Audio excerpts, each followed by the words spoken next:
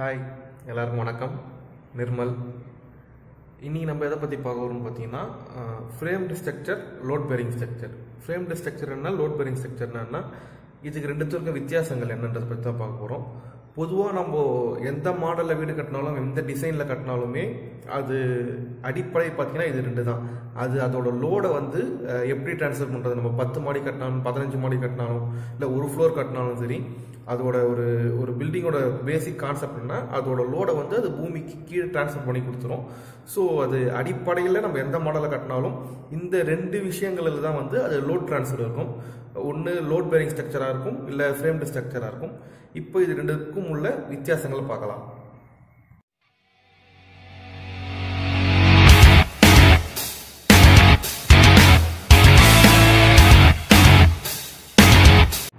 Load bearing structure என்னன்னு பார்த்தீங்கன்னா, அந்த ரூஃப்லேருந்து வரக்கூடிய லோடை வந்து அந்த வீட்டோட சுவரில் ட்ரான்ஸ்ஃபர் ஆகும் லோடு. அதுதான் வந்து லோட் பேரிங் ஸ்ட்ரக்சர். நம்ம வீட்டு அவுட்டரில் போன்ற தாய் சவர் ஆகட்டும், இல்லை இன்னர் பார்ட்டிஷன் சவர் ஆகட்டும், அது வழியாக லோடு ட்ரான்ஸ்ஃபர் ஆகிட்டு அது பூமிக்கு லோடு கீழே போயிடும். அதுதான் லோட் பேரிங் ஸ்ட்ரக்சர். வேற இதுவே ஃப்ரேம்டு ஸ்ட்ரக்சர் என்னன்னு பார்த்தீங்கன்னா, நம்ம ரூஃப் அடிக்கும் போது அதில் பீம் இல்லை கீழே காலம் கொடுத்து பண்ணுவோம். ஸோ ரூஃப்லேருந்து வரக்கூடிய லோடு வந்து பீம் வழியாக ட்ரான்ஸ்ஃபர் ஆகி பீம்லேருந்து கீழே காலத்துக்கு வந்து அது பூமி கீழே போகும். இதுதான் வந்து ஃப்ரேம்டு ஸ்ட்ரக்சர். லோட் பேரிங் ஸ்ட்ரக்சரில் பார்த்தீங்கன்னா ஒரு 1000 ஸ்கொயர் ஃபீட் இல்லை ஒரு G+1 பில்டிங் அவ்வளோ மட்டும் தான் அட்வைசபிள். அதே மாதிரி நம்ம கீழே எப்படி பார்ட்டிஷன் பிரிக்கிறோமோ அதே மாதிரி தான் மேலேயும் பார்ட்டிஷன் பிரிக்கணும். இப்போது கீழே இந்த இடத்துல தான் ரூம் போடுறோம்னா அதே மாதிரி தான் மேலேயும் ரூம் போடணும்.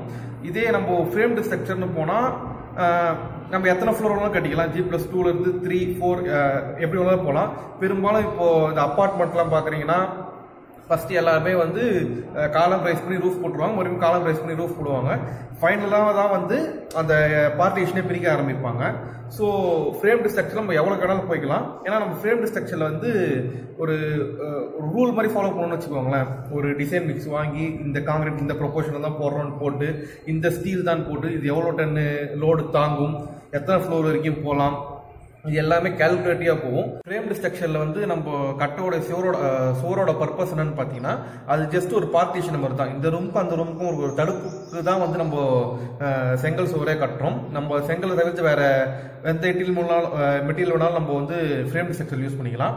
வேற லோட் பேரிங் ஸ்ட்ரக்சர்னா நமக்கு லோட் டிரான்ஸ்ஃபர் பண்ணக்கூடிய மெட்டீரியலே அதுதான். நம்ம சுவர் வழியாக தான் லோட் டிரான்ஸ்ஃபர் பண்ணி ஆகணும். ஸோ லோட் பேரிங் ஸ்ட்ரக்சர் பண்ணும்போது நம்ம கொஞ்சம் கேர்ஃபுல்லாகவே பண்ணணும். அதே மாதிரி லோட் பேரிங் ஸ்ட்ரக்சர் வந்து இந்த நிலநடுக்கம் அந்த மாதிரி இடத்துக்கெல்லாம் வந்து அந்த அளவு அட்வைசபிள் இல்லை. ஒரு ஃப்ரேம்டு ஸ்ட்ரக்சர் தாங்கக்கூடிய லோடும் ஒரு லோட் பேரிங் ஸ்ட்ரக்சர் இப்போ இருக்கிற சுச்சுவேஷனுக்கு சொல்கிறேன், தாங்கமானு தெரியல. நம்மளுக்கு முந்தைய காலங்களில் வந்து முழுக்க இந்த மொத்தம் லோட் பேரிங் ஸ்ட்ரக்சர் தான்.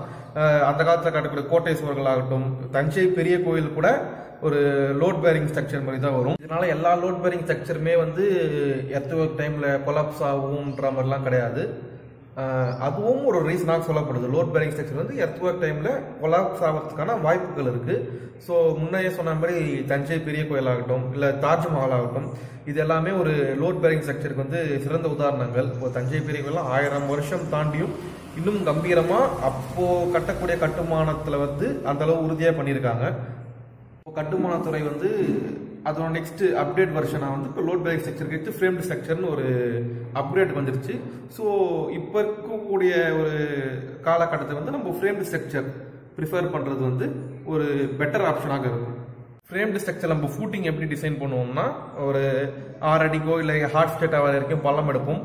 அதுக்கப்புறம் மேட் கம்பி 2 பக்கமும் வெர்டிகல் மாதிரி சாண்டில் கட்டி மேட் மாதிரி கட்டிட்டு, அப்புறம் காலம் இறக்கி அந்த காலத்தில் வர லெக்கை வந்து மேட் கூட கட்டிட்டு, அதுக்கப்புறம் அந்த மேட்டு கீழே வந்து ஃபூட்டிங் அது ட்ரெபிசைடலாவோ இல்லை பிளைனாவோ ஃபில் பண்ணிட்டு காங்கிரீட் ஃபில் பண்ணிட்டு அதுக்கு மேலே காலம் ரைஸ் பண்ணிட்டு வருவோம்.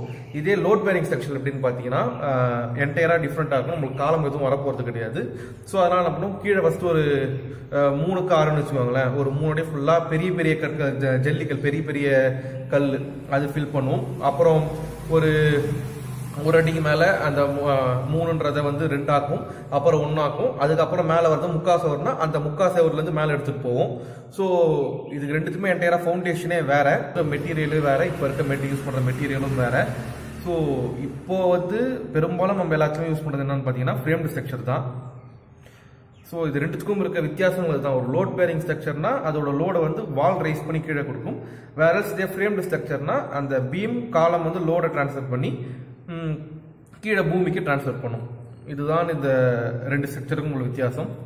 ஹோப் இது உங்களுக்கு ஹெல்ப்ஃபுல்லாக இருக்குன்னு நினைக்கிறேன். தேங்க்யூ.